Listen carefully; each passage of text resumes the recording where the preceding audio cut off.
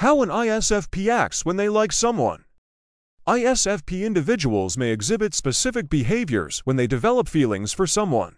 Here are some signs to look for. Expressive creativity. ISFPs often express their feelings through creative outlets, such as art, music, or writing. When they like someone, they may channel their emotions into these forms of expression. Attentiveness to details. ISFPs tend to be observant of the details in their surroundings. When they like someone, they may become particularly attentive to the person's preferences and interests.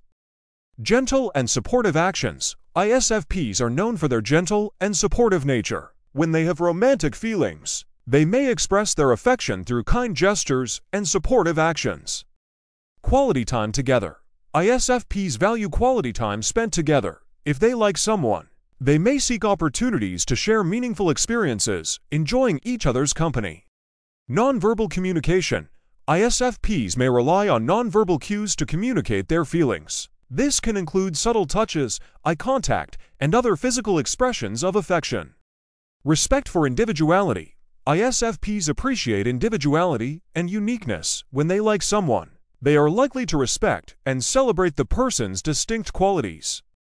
Avoidance of conflict. ISFPs value harmony and may avoid confrontations or conflicts when they have romantic feelings for someone. They prefer to create a positive and peaceful atmosphere.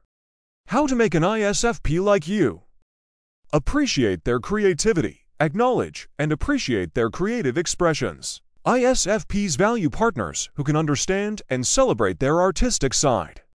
Share meaningful experiences. Engage in activities that allow for shared experiences. ISFPs appreciate quality time together and enjoy creating memories with their partners. Express feelings through actions. ISFPs often express their feelings through actions rather than words. Be receptive to their kind gestures and reciprocate with your own expressions of affection.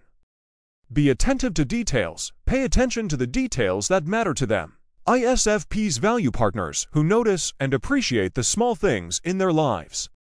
Respect their independence. Allow them the space to pursue individual interests. ISFPs appreciate partners who respect their need for autonomy and freedom.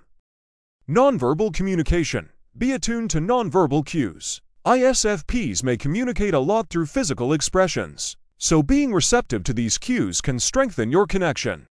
Create a positive atmosphere. Foster a positive and harmonious environment. ISFPs are drawn to partners who contribute to a peaceful atmosphere and avoid unnecessary conflicts. In summary, connecting with an ISFP involves appreciating their creativity, engaging in meaningful experiences, being receptive to nonverbal cues, and creating a positive and harmonious atmosphere.